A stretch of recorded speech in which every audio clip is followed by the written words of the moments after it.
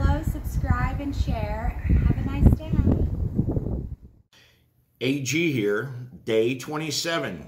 One more day and we have 4 weeks. You guys are killing it. Great job. My weight, 188.8. Been a little bit more consistent with my breakfast is probably the reason why I am slowly working my way down. That is the first time I've been below 189. And let's see if it stays there. We shall see. My cardio activity, that is 6 minutes on the bike in the morning after I eat, 4 minutes of planking after lunch, and in the evening after dinner, I spend 20 minutes with the wife. We've done yoga 4 days in a row, I think now. It's actually pretty cool. I really need the stretching, especially my lower extremities, but enough on that. Training, I'm always starting with a warm-up of 20 minutes on the treadmill, 1.5, no expectations, 5.0 on the slope, and wherever I end up at the end always changes. It's always different, just depends on how I feel. Today we're going to be training chest and back, and what I'd like to see is 4 exercises for each body part. Also, I'd like to see if you can make some of those exercises a little bit different, so that might require you to get online, watch a few videos on the variety that's out there. Food. I am still on the 5-meal plan. I am eating 3 meals on point. I'll remind you a few more times that on point for us means the scheduled time for that meal, eating from our lists, and eating the specific amount that we want.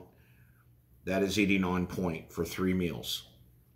Look, if you guys are at 1 or 2, and then you're eating a decent breakfast and the right dinner, look, this is a gradual progression to eating properly, gradual progression to increasing your cardio activity, gradual progression of adding a bunch of things all around to remind you, psychological cues to remind you of everything we're doing.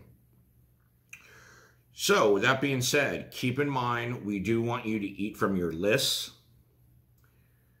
I'd like for you to start thinking about breakfast. You have enough data to actually begin to create a game plan and build some breakfast meals, and then you just choose from a few of those.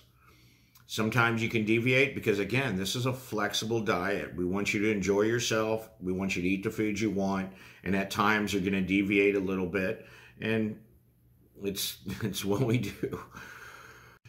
Let me also mention that we must not disrespect our dinner because we're paying attention to our breakfast and, of course, the 3 meals on point. All this stuff has to be measured. If you find something new that you want to eat, just add it to your list.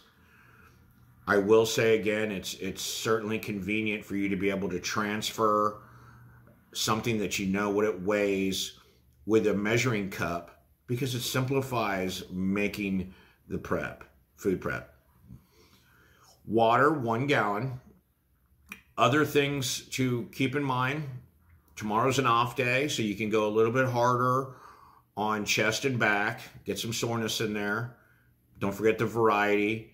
You have enough data from breakfast. Feel free to dive into building meals. This also brings me back to the saying that I say a lot. Stop being lazy towards yourself. Put in the work, guys, to make this program specific because you are not going to find one any easier. No trainer's going to have you a month out just starting certain things. You know what I'm saying? A month out. It's a gradual progression. That's what this is. This is going to be a lifestyle change, and you're going to get to the weight and everything you want. So let's go. Like, subscribe, comment, and share to my dad's channel.